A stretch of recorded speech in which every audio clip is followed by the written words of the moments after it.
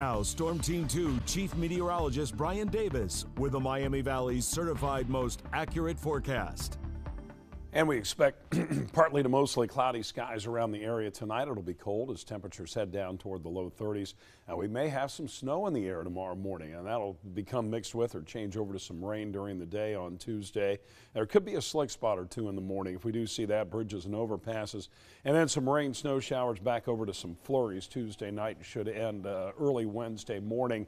Any patchy drizzle or flurries will come to an end, and we expect a chilly day on Wednesday, but boy, a big jump in temperatures again by the time we get to the end of the work week and into next weekend, at least the start of the weekend, that is. 7 o'clock, 38 degrees, 35 at 9 with 34 at 11.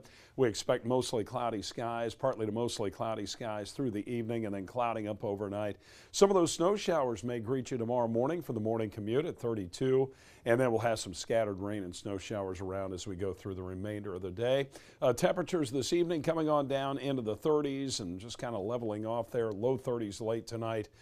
Down around that freezing mark, and then high temperatures tomorrow afternoon, upper 30s to about 40 north and generally around 40 to the low 40s in the southern half of the Miami Valley. And Wednesday, there's that chilly day, upper 30s, still a few low 40s possible.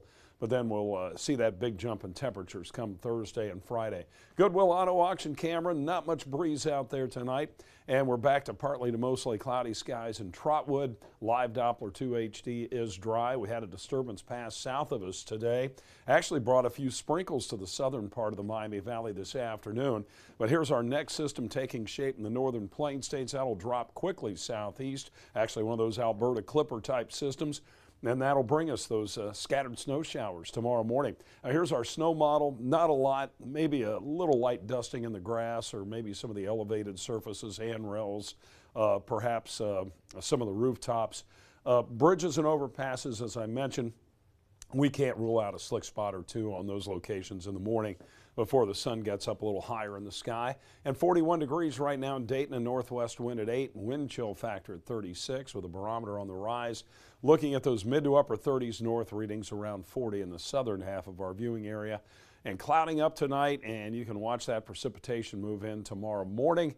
And still some scattered rain, snow showers around into the afternoon and into the evening, eventually some flurries tomorrow night.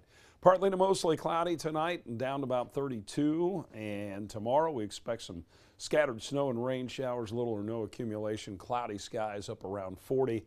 And Wednesday, just a very slight chance of some patchy drizzle or flurries early in the day. Otherwise 38 and mostly cloudy, but here comes the sunshine Thursday, 52.